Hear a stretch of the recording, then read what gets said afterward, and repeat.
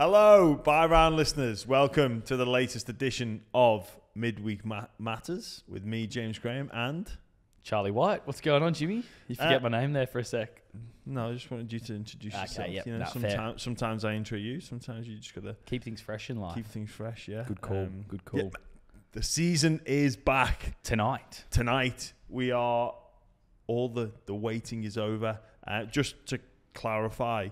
The video that we put out on Instagram, that isn't me actually running downstairs to my parents. That's I think a crazy Everton fan from a few years ago, but a video that has stayed with me for a long time. But it always makes me laugh. But yeah, this feels like Christmas, doesn't it? It does, Matt. And you know what? It's a bit weird being a former player. The season's back, and you get not mixed emotions, but it's kind of you're glad that you're not having to go through this again, but then you're a bit like, I kind of miss it. Yeah. Like you miss that anticipation, that feeling of hope, like all these different feelings going on. And what do you do game day for round one? Is it like the guys get together, they have coffee and breakfast together, or does everyone sort of keep themselves? And it depends, Charlie. It depends. Yeah. Like if you're just playing a home game, you'll try and keep the preparation as usual, and if you're away, yeah, you'd go and do your usual breakfast walk. There is no difference in the prep for round one.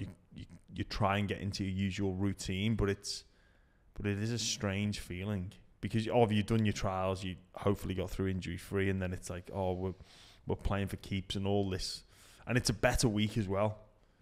Because I say that it's a better week. Sometimes coaches will try and ambush you with a bit of a pre-season day on like the Monday or the Tuesday, and you're like, well, playing this week. But sometimes it's like, no, it's proper game week, so we're going to treat this.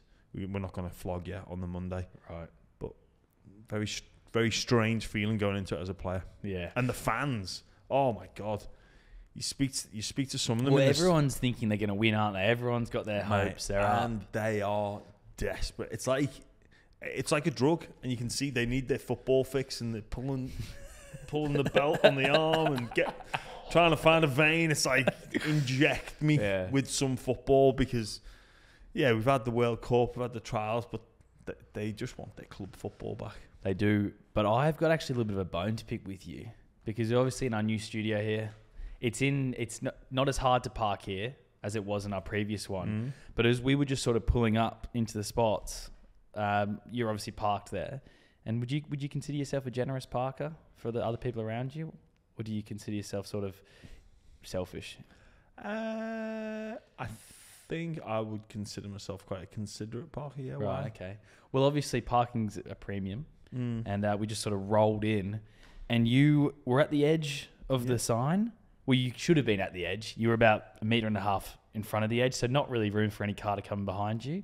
And then in front, you'd then made it so there was not enough space for a car to fit in between you and the other car. And to be honest, mate, it's quite disgraceful behaviour. Maybe your timing. So you're just looking at the situation as it is. So you're looking at it through those eyes. Where maybe the situation when I parked was different, Charlie. But I'm almost certain we were a minute after you. Maybe you don't know that was the order or that was the sequence of cars. Perhaps I've just pulled in behind another car and they have since left. That doesn't explain it though, because there's not enough room for a car. But there would have been enough room for a smart car if you had, or maybe a motorbike, But you're creating this world where there was a smart car, a motorbike, and all that sort of stuff. We were about a minute after you. Because you texted us just we were parking. Let's go and check the CCTV footage if we can get access to that somewhere. We can put this Captain debate Cook to bed. Hotel might be able to help us with that. For that, I apologise. But here's the thing: I thought I was running late, but some of us were on time, some of us were late. No, anyway, well, it's a busy week. The footy's here. Yes, we are very busy. The first thing I want to start with is the competition. How actually wide open is it? You talk about that fan excitement, but like Penrith.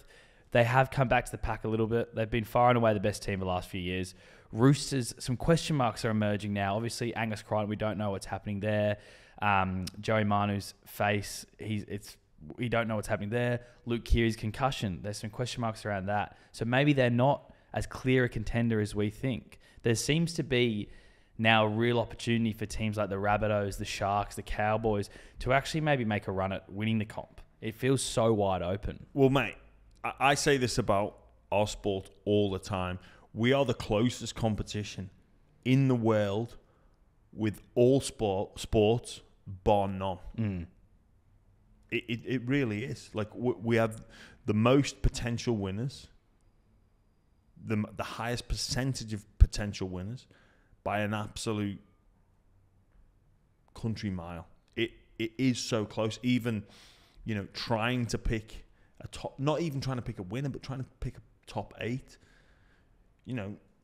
There's genuinely, like I've gone through my top 8 and it's like top 15. How can you leave this team out? Yeah. Like, and you're going to get criticised, and you're going to get egg on your face come the end of the year, and like, how did I miss them? But that is the thing. It's like normally there's so many clear teams that are going to be bad. This year it's like everyone's tipping the Dragons, it feels like, for the wooden spoon. But like the Bulldogs are better, the Tigers are better, the Titans are better, the Warriors, maybe they're better. They've got some good forwards coming in. Like, new coach playing at home, stability, like a lot of emotion. The funny thing is though, it could be like round 3 and we go, oh, they're shit. Yeah. Well, mate, it will. It will happen where you go, because teams are going to have to lose. Yeah. And, you take pride in your performance, but there will be some bad losses and it will look obvious. And there'll be certain teams that are more equipped at making a sort of early season, mid-season transition, but there's some teams that aren't equipped to do that, and we're probably going to talk about that in our season preview for a couple of those teams. And you talk about how the salary cap keeps this competition wide open. On NRL 360, Paul Crawley has called for players' salaries to become public, which is a kind of a contentious issue. It's fairly common practice in a lot of sports outside of Australia. Like, it obviously happens in NBA, NFL, baseball. So, hang on. You're saying it's fairly common practice. I'll tell you where it's common practice. America. Yeah. But football's normally we get a pretty good idea of what someone's getting paid, though, in the English Premier League as well. Yeah, but we have rumour and innuendo about players' salaries here. There's not an actual definitive thing. But hang on a minute. I've got the Premier League. Yeah, but the Premier League doesn't have a salary cap as well. No. So these American sports have salary caps. Is Super League public? No. I think Does IPL. Super League have a salary cap? Yes. Yes, it Very does. Strict? Yeah. Okay. IPL does.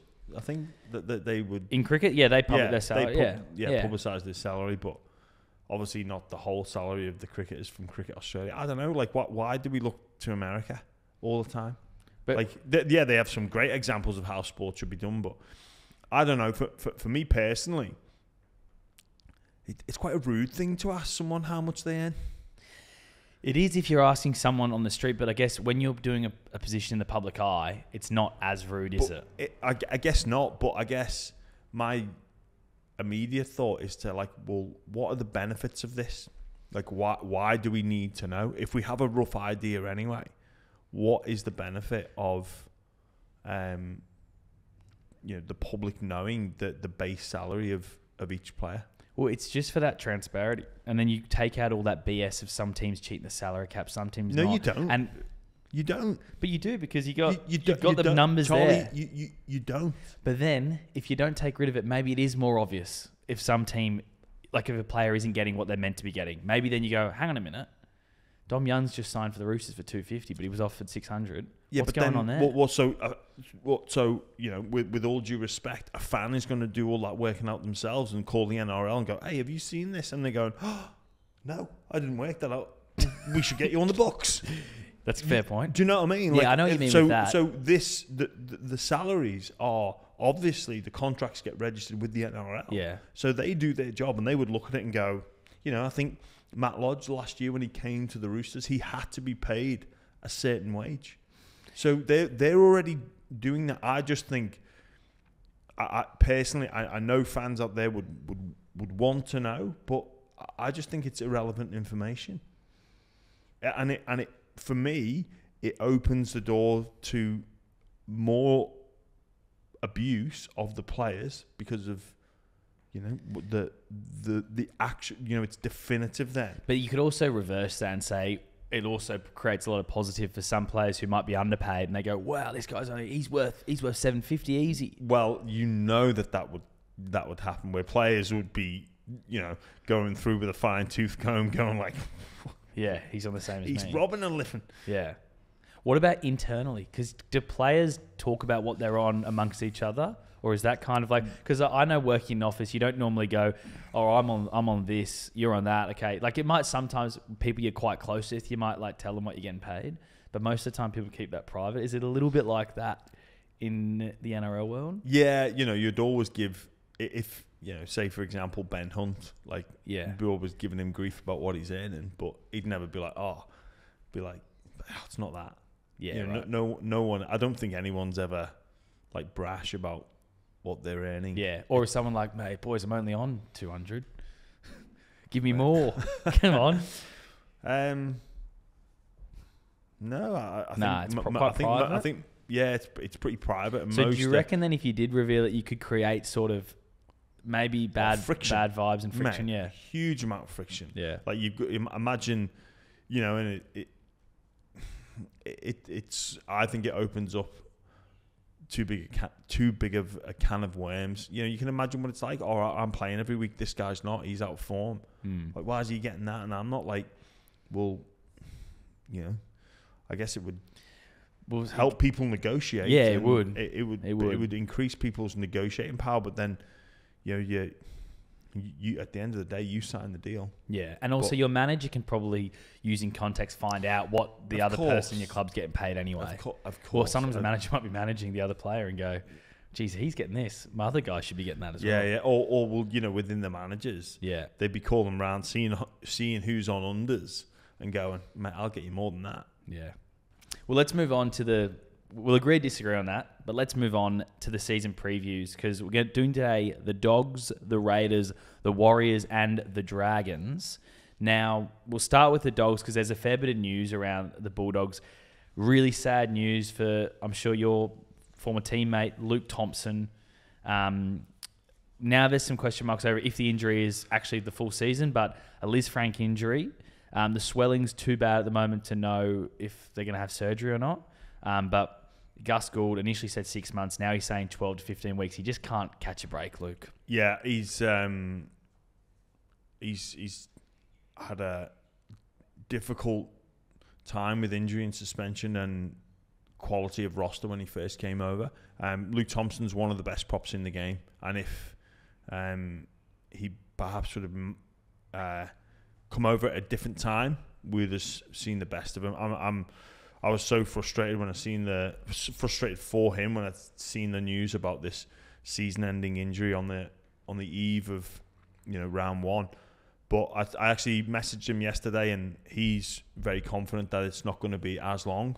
Some good news come from that, so I think expect to see him sort of early to mid-season, which is fantastic news for him, because he needs to show what he's all about. We've seen in glimpses, but he's just not managed to have like a real good run of form. I really like what the Bulldogs are going to be about this year. I'm confident in their ability. They're very competent, but it's about having that confidence and adapting to new systems under Cam. They have brought new players in, but there's still some players there that are probably a bit scarred from the past couple of years. So it's important that they get together, they refresh, and I think Luke Thompson at his best is exactly what they need, and I'm very thankful that it looks like he's going to play some part this year. I don't know if this is true or not. You might know the full story, but was it him and Willie Mason came together at training, and is that how he got injured? I believe that's what the story's doing. Willie still got it. Maybe he needs to lace on the boots and get back out there for the doggies. Maybe. But you talk about those new players: Reid Marnie, Viliama Kikau, Ryan Sutton, Hayes Perham, another one of those young players who's come over. It's going to be interesting, that spine. Hayes Perham, we saw him at fullback, obviously, in the Indigenous All-Stars game, and we also saw him in the second trial. Do you like what you see from him? Obviously, he's a young player, but seems like he's probably got a lot of developing to do. Yeah, he sure does, but there's a lot of raw potential there. Fullback's such an important position. And obviously, we know the importance of each team's spine. I think Reid Marnie, Matt Burton, they're two absolute standouts. one person you hadn't mentioned and probably had been forgotten about for such a long time is young Kyle Flanagan. I think we forget how young he is, and playing in such a demanding, difficult position at halfback in a team that's losing. It's a difficult task, and he's got a real, genuine opportunity this year. I think he's going to try and nail down that 7 role, and the pressure comes with it. But I'm expecting big things from him, and I think he'll complement Burton and Marnie as well, and with Hayes at the back, I think that spine it'll surprise a few teams, and I'd be delighted for Kyle because he gets a lot of criticism, and I think he's pretty determined to prove everybody wrong. I won't ask you if they're in your top 8 because we are going to get your top 8 in very shortly. But Cameron Serrato is obviously the big story around the Doggies as well, and the guys he's got around him. Like Willie Mason, like joking about it before, but like that's a really good guy to have around. Also, Andrew Ryan, yourself, like Malcolm Amelia as well. Yeah, it's a real connection to the past, and Cam. I've watched him now a couple of times, and obviously he's been on our show, and you can see why he was such a man in demand. He was the assistant coach at the back-to-back champions, but there's a reason why he was so sought after. You can see that when you meet him, when you're up close, when you watch him work, and he knows that this is a challenge. This isn't an instant fix at the Bulldogs. This isn't a 1-year project. And even listening to Gus Gould speak as well, he knows it's not an overnight thing, and this isn't an escalator to success. There's going to be ups, there's going to be downs, and there's still a lot of work to do. But I think everyone will see a much improved Canterbury team this year based off Cam Serraldo alone. We'll move on to the Raiders then. A lot of people forget they actually made the top 8 last year. They stuck into the 8. Yeah. They've obviously lost Josh Hodgson. He did play last year though, so I mean you can't really count that. Adam Elliott, Charles Nickel-Klukstad, Ryan Sutton, and they haven't done much on the signing front except for Danny Levi and Pasami Solo. It's hard to sort of know where the Raiders are at. Personally, I think if you had to pick a team that would fall out of the top 8 that made it last year, it's probably the Canberra Raiders. But obviously they got Ricky Stewart there. He's one of the best coaches in the game. But how do you see them this year? Yeah, it's a difficult one, the Raiders, because they just sort of go about their own business. They're quietly down there in Canberra. They don't get as much noise as probably what they deserve, even when things are going well. They had a really fine finish to the end of last season. They went on a heavy winning streak. I'm not sure. I mean, the signings don't. They don't scream out. They don't scream out, no. And some of the losses, obviously, Hodgson, but again, he's not. He's been unfit for a couple of years now, and I think they faced a couple of injuries. Savage is out for the beginning of the season, isn't he? He was, a huge ball of just huge potential. So I don't know about the Raiders. It's I think they'll be, exactly like they were last year. They'll just look for better consistency, and that's what I think that'll be the message from Coach Ricky Stewart is, hey boys, we know we can do it. I think there was a game last year where they beat Melbourne at home, and they were on, they were the Roosters, at home, and they were on fire. They did beat Melbourne at home as well. Wait, did they win? Did they beat Melbourne in finals? Week 1, or am I getting my games mixed up now? You're getting your games. I'm getting my years mixed up. You're getting your years mixed up. Wires crossed. Wires across. But I think that's what they need is consistency. Yep. But just whether or not they've got the team to do it, I'm not sure. The jury's still out. The New Zealand Warriors, they are finally going to be back home for an entire football season. And I've seen a lot of people now talking about they want to see the Warriors bring back that, that side of them where going to New Zealand is hard work. You don't want to do that trip. You go there, it's cold, it's wet, and they're smashing you. And the players they brought in, Mitch Barnett, he's a great signing. Jackson Ford, Murad Niokore, And then they've got some sort of more electric players in Tamari Martin, Charles Nukluxar, Dylan Walker. Luke Metcalf is an interesting one to watch. Being at home, I think, is going to help them a lot. And round 1, they've got the Newcastle Knights. But Warriors are some people's tip for the wooden spoon as well. So I don't think they'll be anywhere. It'd be hard to envisage them getting the spoon. I think, like you say, Charlie, their narrative this year is going to be, we are back at home. And their people, their fans are going to carry them through, make it, the atmosphere all about the Warriors, make those trips a dreaded trip. And they get the great opportunity to start that with Newcastle. You know, like, you're not going there for a holiday. So I'm really looking forward to watching their performance against the Knights to see if they're going to, you know, dive into that narrative of, like, we need everyone behind us. I think they're in Wellington for round 1, so they're going to be heading across New Zealand each and every week. Obviously, most games will be in Auckland, but the Warriors have got to make it about the atmosphere that they can generate.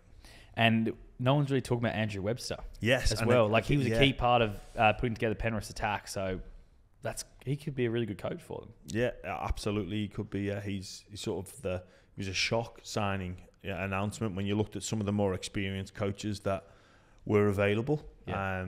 The Warriors announced Webster, which was kind of a bit, I guess, you know, being honest, a bit left field, but you know, surprise. Some people thought the journeyman Andrew Webster was getting around as a like it was a genuine surprise when you look at some of the coaches in waiting, but you know, they've obviously done their homework, and again, like Cam Serraldo, involved in that system. He knows what success looks like, and if he was part of their attack, then obviously he doesn't have the same attacking weapons at his disposal there, but look to see a much improved Warriors.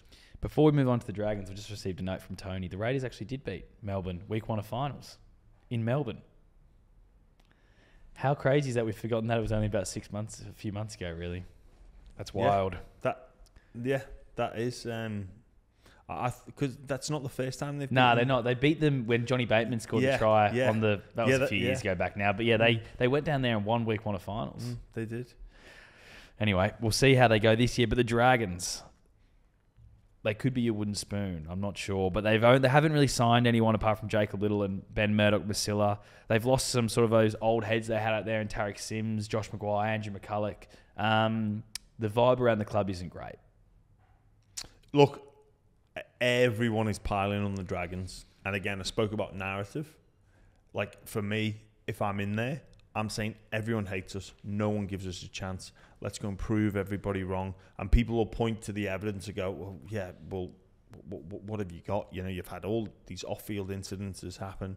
You know, they're going to be without Amone for an extended period of time. But for me, what I'd be saying if I was there, boys, like, we have got to go against everybody. Like, it's us against them. They can't wait for us to fail. And then also, if you look back at last year, they were actually 12-12, which not that bad. Which it gets you into the finals. If most you look, years, most years. So they should be looking at that and going, we can do this. Like, the staff there should be saying, we can do this. We can, we need to win a few more games, but we've got enough evidence there to suggest that we can do something. Like, do I think they'll make the 8? Probably not, but that's what they should be saying to each other. And I think, last year there was probably an over-reliance on Ben Hunt to perform. Like, he was carrying them, and he was, up there with the best in the competition. But I think I'd like to see some of the players around him, take some responsibility, and even you look at a guy like whether or not that's a coaching style, or a game plan where Benny is on ball and he gets the ball all the time. But I'd like to see some of the forwards play with the ball a little bit more, which is something that they probably didn't do. Jack DeBellin needs a big year. Probably Sloan as well. Like, we spoke about a couple of the young fullbacks, and Sloan needs a big year. Like, again, another huge ball of potential. we saw how visibly upset he was after the Charity Shield in Mudgee, but he'll learn from that and he'll be so much better. And I think that's what the narrative of the Dragons will be. Whether they will do that or not, time will tell. It's tough, guys. Sloan, getting compared to Greg Inglis when you've barely played any first grade. And Greg Inglis is a guy who players get compared to a lot. It's like Greg Inglis is like one of the greatest players that's ever played NRL. Yes. Calm down the comparisons. Leave the kid alone. Let him just find his feet. Let him be Tyrell Sloan. Exactly. Not everyone is going to be Greg Inglis, and that's okay. Yeah. He is one of the greats. Yeah. 100%, Charlie. I couldn't agree with you anymore. Let's move on then to the questions. Jimmy, we put it out there on our socials at the buy round, and plenty of questions coming through with the new season starting. But the first one I want to get your thoughts on is from Mac, who says, Jimmy, I was watching NRL 360 this week and didn't see you on it. Will you be back? Yeah, Mac. No. I really enjoyed my time there for the past couple of years at Fox and 360 especially, but no, we couldn't get a deal together, and we just sort of gone our separate ways really. So no, won't be on 360 this year, unfortunately. But like I say, there's no hard feelings there, and there was no real fallout. It just didn't happen.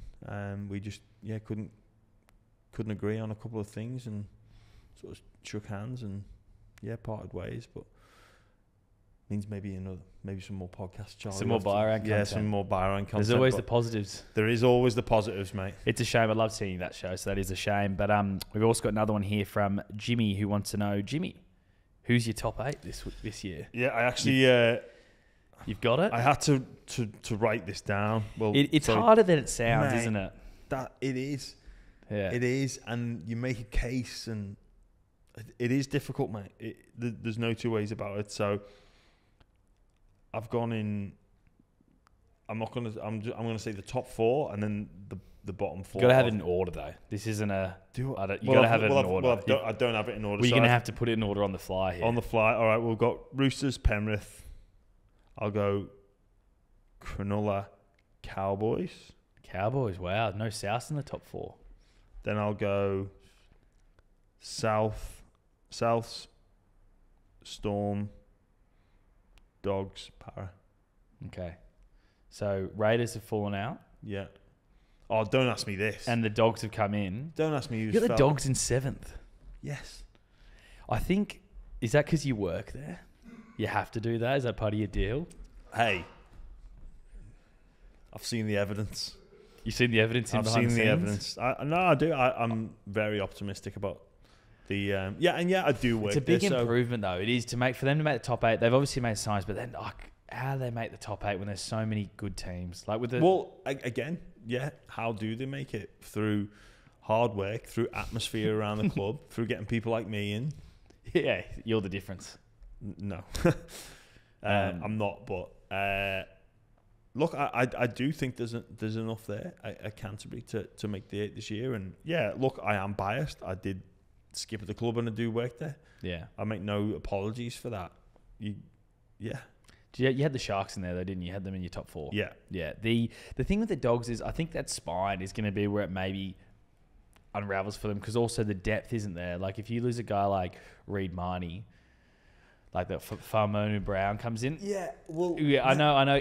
Ifs and buts, mate. You know what? I think you can write this about every team where you go, but if they lose this player, what are they going to do?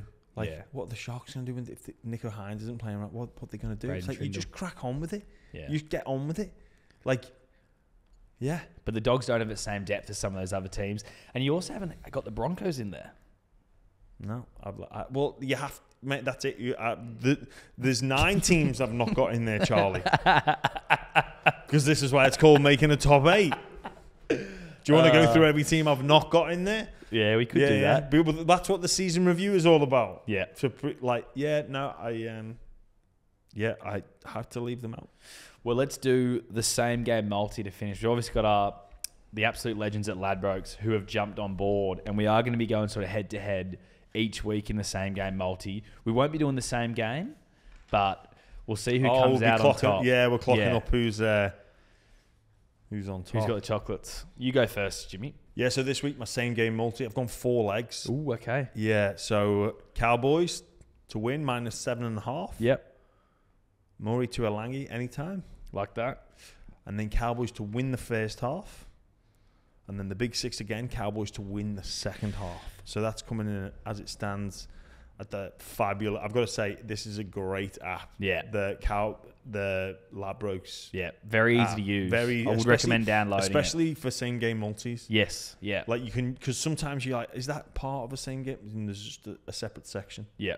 Brilliant. And you can also use the follow the popular ones as well. Yes, you can. Which I might be doing tonight for the Eels game, just quietly. So that is $3.90 as it currently stands. That's good. That's good.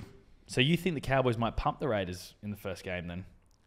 Well, that's why I've gone with Cowboys -7.5. Yeah, no, I like it, Jimmy. I like it. So I'm going to be doing the Souths Sharks game, and I'm actually very bullish on Souths this year. If I was doing a premiership tip, they'd be my premiership tip. I'm actually a Roosters fan, by the way, so I'm not a Souths man. So that's not why, but I just think they're going to be fantastic. I think Latrell Mitchell takes a leap.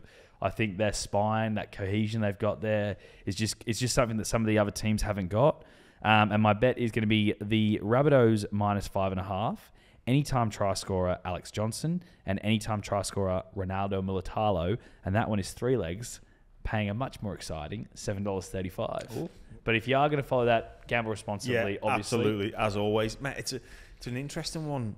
That game, I think, is the pick of the game. It's a shame Hines isn't playing. Yeah, it is. But mate, I've actually tipped Cronulla. Have you? Yeah. Interesting. At Shark Park, I think the game is. Yeah. I'm liking the Sharks, and that's not to say I don't like South, but I know Hines is a massive out, but I reckon the Sharks will beat them. Well, it's a fantastic first weekend of footy. Tonight, the Storm Eels. That's going to be an amazing game at Combank Stadium. You're going to go out there for it? Yeah, I'll be there, mate. Calling for Triple M. Brilliant. Yes. Fantastic. That probably wraps us up, doesn't it? Yeah, it does. Well, thanks everybody to tuning in, listening, watching Midweek Matters. So, yeah, thanks for watching.